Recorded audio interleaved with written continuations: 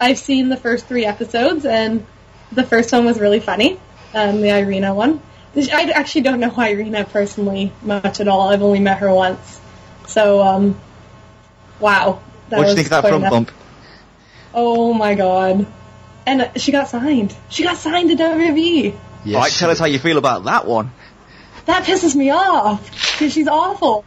I'm sorry. It's just, like, I don't understand. She, like, her boobs aren't big. Like, that's they will be. The reason. Yeah, right. Good point. But, like, I don't get it. I don't get why she's signed. I get why Tenille got signed. I don't get why this girl got signed, though. No idea. I have no idea why. But, yeah, I don't know her personally. From what I've heard, she's not the best person in the world, and, like, those are people whose opinions I really respect who have told me that. So, I think she's going to get eaten alive at FCW, and I think the stories are going to be pretty funny.